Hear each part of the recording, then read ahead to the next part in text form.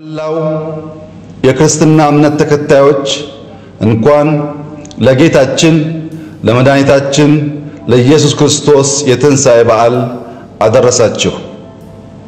ትንሣኤን ስናስብ ምን ጊዜም በህሊናችን የሚመጣ አንድ ነገር አለ። ከሕማማት በኋላ ደስታ፣ ከሞት በኋላ ትንሣኤ፣ ከጨለማ በኋላ ብርሃን እንደሚመጣ እናውቃለን። ሕማማት ሞትና ጨለማ ክርስቶስን አላሸነፉትም። ከሕማማቱ በኋላ ስለሚመጣው ደስታ፣ ከሞት በኋላ ስለሚመጣው ትንሣኤ፣ ከጨለማውም በኋላ ስለሚመጣው ብርሃን ክርስቶስ ለደቀ መዛሙርቱ አስቀድሞ ነግሯቸው ነበር። ይህ ያለንበት ወቅት ለኛ የተለየ ወቅት ነው። ኮሮና ቫይረስ ያለ ጦር መሳሪያ ዓለማችንን ወሯል። ኃያላንን ለማንቀጥቀጥ ጊዜ አልፈጀበትም። በአጭር ወራት ውስጥ ሚሊዮኖችን ከመማረክ መቶ ሺዎችን ከመቅጠፍ የሚያግደው ነገር አልተገኘም። በሀገራችንም ብዙ ወገኖቻችን በቫይረሱ ተይዘዋል። አንዳንዶችም ሕይወታቸው አልፏል። ዛሬ በታሪክ አጋጣሚ ለዘመናት ስማችን ከመልካም ወይም ከክፋት ጋር ተያይዞ እንዲነሳ የሚያስገድድ ታላቅ የተጋድሎ አጋጣሚ ላይ ደርሰናል። አሁን ያለንበት የወረርሽኝ ጊዜ ወቅቱ የሚፈልገውን ሥራ በተገቢ ቦታና ሰዓት አከናውነን ተጋድሏችንን በድል ለመወጣት መወሰን ያለብን ወሳኝ ወቅት ላይ እንገኛለን። ዛሬ መናገር ያለብንን ነገር እንደ ሮማዊ መቶ አለቃና እንደ ጲላጦስ ሚስት እንናገረው። ዛሬ ለሌሎች ማድረግ ያለብንን እንደ አልዓዛር እናደርግ። ዛሬ ደፍረን መወሰን ያለብንን እንደ መግደላዊት ማርያም እንወስን። ይህን ማድረግ ተስኖን ትክክለኛውን ተግባር በትክክለኛው ጊዜ መፈጸም ካልቻል በታሪክ መዝገብ ላይ ጥላሸት የተቀባ ስማችን ታትሞ እንደሚኖር ምንም ጥርጥር የለውም። መልካም የሚሰራውን ሰው ጎትቶ ለመጣል የሚዘረጉ እጆች፣ ለማንጓጠጥ የሚያፈጡ ዓይኖች፣ ለመሳደብ የሚከፈቱ አንደበቶች ከድል ማግስት በታሪክ ሚዛን ላይ ትክክለኛ ዋጋቸው ሲሰፈር ይኖራል።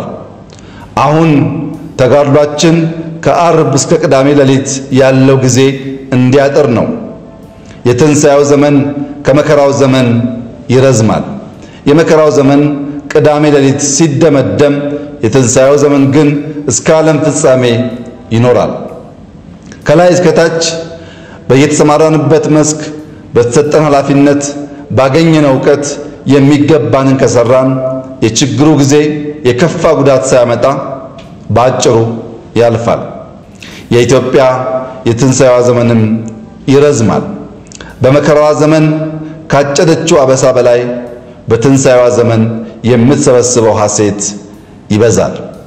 በጨለማዋ ወቅት የነገሰውን ጽልመት የሚሽር ደማቅ ብርሃን ይፈልቃል። የትንሣኤ ብርሃኗ ሲፈነጥቅ በሕመሟ ወቅት የታመሙ ይድናሉ፣ በድካሟ ወቅት የደከሙ ይበረታሉ፣ ጸንተው የታገሉ የድሉን ጽዋ ቀምሰው ይረካሉ።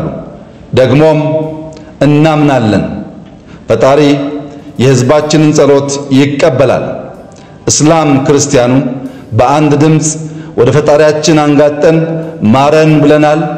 እርሱም እንደ መሐሪነቱ እንዲሁ ይሆናል። ለሕክምና ባለሙያዎቻችን ጥበቡን፣ ግንባር ቀደም ሆነው ለተሰለፉ ጀግኖቻችን ኃይልና ብርታቱን፣ ትግላችንን እያገዙ ላሉ ደጋግ ልቦች ሁሉ በረከቱን፣ በቫይረሱ ለተያዙት ደህንነቱን፣ በወረርሽኝ ምክንያት ለተጎዱ ጽናቱን፣ ለመላው ሕዝባችን ደግሞ መታዘዙን ያድልልን። ፈጣሪ ኢትዮጵያና ሕዝቦቿን ይባርክ ያሻግራትም። አመሰግናለሁ። መልካም ይህ እንደሰማችሁት ድንቅ የሆነ መልእክት አስተላልፈዋል። ጠቅላይ ሚኒስትር ዶክተር አብይ አህመድ ያስተላለፉት መልእክት የ11 ደቂቃ ከ27 ነው። ነገር ግን ዋናው ጭብጥ ሐሳቡን ባጭር መልኩ እናቀርብላችሁ ብለን ነው። ሙሉን ደግሞ መከታተል ከፈለጋችሁ የጠቅላይ ሚኒስትሩ የፌስቡክ ገጽ ላይ ማግኘት ትችላላችሁ። ሰላምታ ሳልሰጥ ነው እንግዲህ ጉዳይን የጀመርኩት። ተናይስትልኝ አዲስ አበባ ተከታታዮች እንዴት ሰነበታችሁ? እንዴት ከረማችሁ? በያላችሁበት ሰላማችሁ ጤናችሁ ይጠበቅ እያልኩኝ እንኳን ለፋሲካ በዓል አደረሳችሁ። ፋሲካ ሊከበር አሁን በዚህ ሰዓታቶች ነው የቀሩት። ከሰዓታቶች በኋላ ነገ ጠዋት ጀምሮ እንግዲህ በደማቁ ይከበራል በክርስትና እምነት ተከታዮች ዘንድ። እንዴት ነው እናንተ ጋስ የአስቤዛው? ዶሮ ገዛችሁ? ፍየል፣ በግ፣ በሬ፣ ቅርጫ? እስቲ አንዳንድ ነገሮች አጫውቱን። ወደሚቀጥለው መረጃ ወስዳችኋለሁ። እንግዲህ ከነገ ጀምሮ ሉካንዳ ቤቶች ስለሚከፈቱ ስጋ መሸጥ ስለሚጀምር በአጋጣሚ ሆኖ ደግሞ በኢትዮጵያ ኦርቶዶክስ ቤተክርስቲያን ለሚቀጥሉት 2 ወራቶች ሮብና አርብ ላይ ይበላል። ስለዚህ በጣም ንክኪ ስለሚኖር ይሄንን አስመልክቶ እንግዲህ መንግስት ይሄንን በመፍራት ለስጋ ቤቶች ግዴታ አውጥቷል። አንዳንድ ህጎቹ ትንሽ ግራ ያጋባሉ፣ ብዙም የስጋ ቤት ባለቤቶችን አስቆጥቷል። እስቲ እንደሚቀጥለው አቀርብላችኋለሁ። በማንኛውም ስጋ ቤት ወይ ሉካንዳ ቤት ድርጅት ውስጥ የተገልጋይ ቁጥር ከ2 በላይ በሚሆንበት ወቅት ድርጅቱ ተገልጋዮችን እያንዳንዳቸውን ርቀታቸውን በየ2 እርምጃ ጠብቀው እንዲቆሙና እንዲገለገሉ ማድረግ አለበት ይላል። ሌላውና ዋነኛው ደግሞ ምንድነው? ሉካንዳ ቤቶች ውስጥ ወይ ደግሞ ስጋ ቤቶች ውስጥ ያልበሰለ ስጋ ወይ ደግሞ ቁርጥ ጥሬ ስጋ፣ ያልበሰለ ክትፎ ለምግብነት ማቅረብ ለበሽታው ስለሚያጋልጥ የተከለከለ ነው ይላል። እንደዚሁም በማንኛውም ስጋ ቤት ሉካንዳ ሽያጭ በሚከናወንበት ወቅት ተገልጋዮች ከመሸጫው መስኮቱ 1 ሜትር ርቀው እንዲቆሙና እንዲገለገሉ መደረግ አለበት። ጋና ቁርጥ ለመብላት ያሰባችሁ እንግዲህ ነገ መግዛት ነው እንጂ የምትችሉት ቁጭ ብላችሁ ክትፎም ሆነ ጥሬ ስጋ ማዘዝ አትችሉም ይላል ህጉ። እንግዲህ ጥሬ ስጋና ክትፎ ሳይበላ ስጋ ቤት ውስጥ መቆየት ይችላሉ የሚለው ነገር ትንሽ ግራ አጋብቶኛል እኔም። ለማንኛውም ለራሳችን ስለሆነ እንጠንቀቅ። ወደሚቀጥለው መረጃ ወስዳችሁ እንግዲህ ዳናይትንና ዲጄ ኪንግስተንን ይመለከታል። እንግዲህ አርቲስቶቻችን አልተቻሉም። ሰሞኑን በጣም ሰው እየረዱን ያሉት በሚገርማችሁ ሁኔታ ዳናይትና ዲጄ ኪንግስተን በመጣመር ከኢብሮ ፕሮሞሽን እና ኢቨንት ጋር እንደዚሁም ከዲጄ ኪንግስተን ጋር በመተባበር ስለእናት በጎ አድራጎት ማህበርን ለመደገፍ ጥሪ ማቅረባችንን ተከትሎ በርካታ ሰዎች አስፈላጊ ናቸው ተብሎ የታመነበትን የምግብና የንጽህና መጠበቂያ ቁሳቁሶች አስረክበውናል። በዚህ መሰረት ዛሬ ረፋድ ላይ ቦታው ድረስ ተገኝተን ለሚመለከታቸው የማህበሩ ኃላፊዎች አስረክበናል።